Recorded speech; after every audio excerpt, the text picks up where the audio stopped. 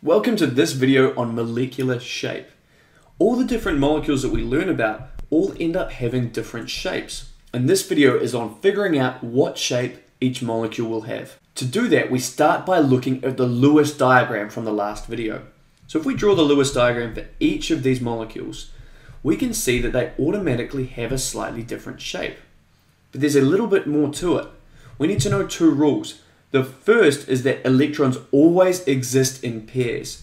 So we've drawn them in pairs in the Lewis diagrams, but that's how they exist in real life as well. And secondly, electrons repel each other. Electrons are negatively charged, and negative charges always want to get as far away from each other as possible. So in this case of H2CO, we can see that there's 1, 2, 3 different sets of electrons. Double bonds all go together. And if we imagine a big 360-degree circle, the furthest away these electrons could each get is 120 degrees away from each other. That's the furthest apart they could possibly be when they're repelling.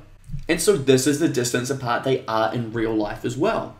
Whereas if we look at CH4, for example, actually the electron pairs can get further apart from each other by being in a three-dimensional structure.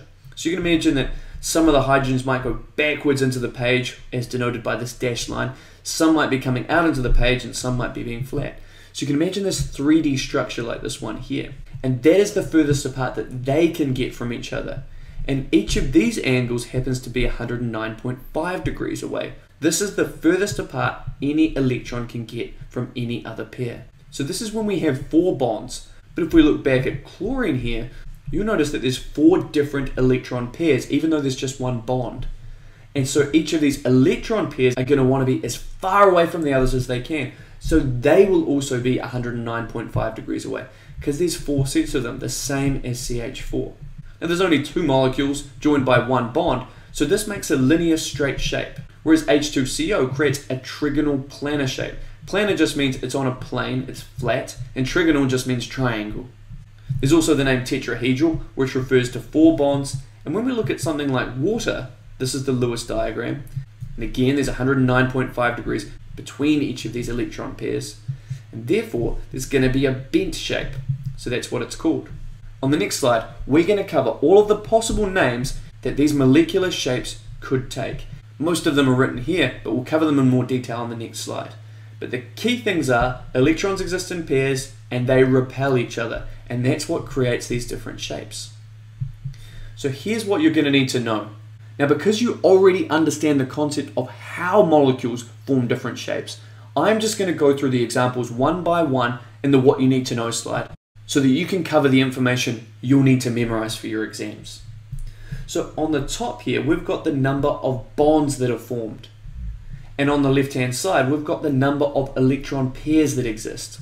So for example, if we have bromine, we have 4 electron pairs around each bromine, but we only have 1 bond joining them together. And this makes a straight shape between Br and Br. This is called a linear shape. And the angle between each of the electron pairs are 109.5 degrees. So you need to remember linear shape. If you're asked to draw a diagram, you'll just draw Br with 1 line and Br. Next, if we still have 1 bond, but because of a double bond, there's only 3 different electron pairs. This gives us 120 degrees between each of the electron pairs, and when you draw it, it's also linear, just 2 atoms joined by a double bond. This is how you draw a diagram. And finally, although this is less common, you might get something which just has 2 different electron pairs because there's a triple bond, which means 180 degrees between electron pairs. And you can just draw it as an atom and another atom with a triple bond. This is also a linear shape. So if you have 1 bond, it's always going to be a linear shape, a straight line, but the angle between bonds will change. Next, if we have 2 bonds in place, this is a little bit more variable. We saw water before. There's 109.5 degrees between each of the electron pairs, which means no matter where these hydrogens bond on, it's going to create a bent shape.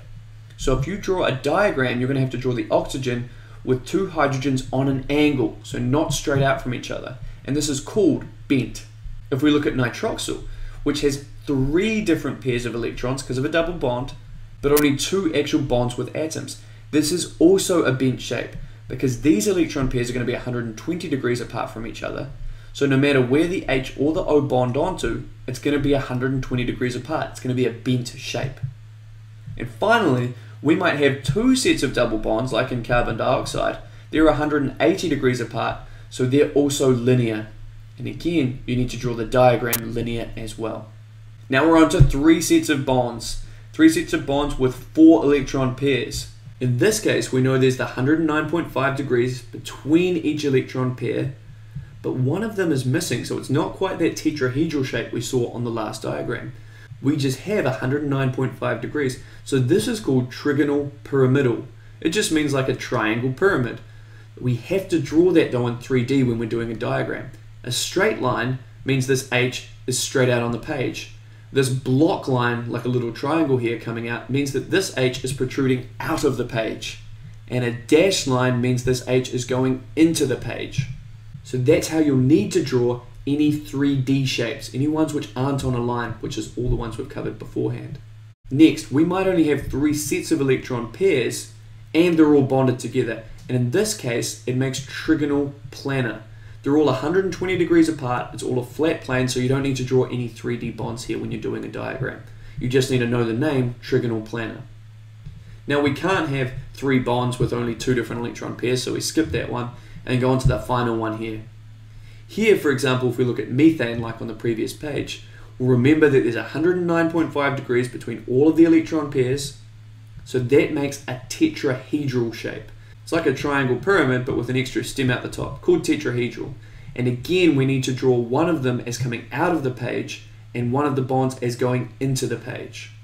So we've covered a lot of names: linear, bent, trigonal pyramidal, a triangle pyramid, trigonal planar, a flat triangle, and tetrahedral, a triangle pyramid with a stem on top. These are the different shapes you'll need to know. And if you want to get excellence or higher marks, it's good to remember that 4 electron pairs means they'll be 109.5 degrees apart, 3 electron pairs means 120 degrees apart, and 2 bonds means they're straight, so 180 degrees apart. Let's look at how this is used in a question now. Here, we'll need to complete this table. We'll need to draw the Lewis structure for each molecule, we'll need to draw a diagram for each molecule, and we'll need to name the shape of the molecule. So let's start by looking at pH 3. If we draw the Lewis diagram, we have P, which had 5 outer, and H, which each has 1 outer electron, joined together in this molecule. You'll see there are 4 electron pairs, which means it's going to be a 3D shape, but only 3 of them are bonded. So if we draw that, remember they're 109.5 degrees apart, it needs to be 3D, so we have to draw 1 hydrogen coming out of the page and 1 hydrogen going into the page. And this name is trigonal pyramidal, meaning triangle pyramid. If we look at CO2, we have carbon sharing 2 sets of electrons with each oxygen. Now there's only 2 bonds here, which means it must be straight, and we have to draw the double bonds, no 3D required. And this is a linear shape, just means straight line. H2CO3, if we draw that, we've got carbon, a central carbon, with 3 different bonding pairs coming off it. Because it has 3 pairs, we don't need any 3D. If there were 4 pairs of electrons, we would, like in the top one.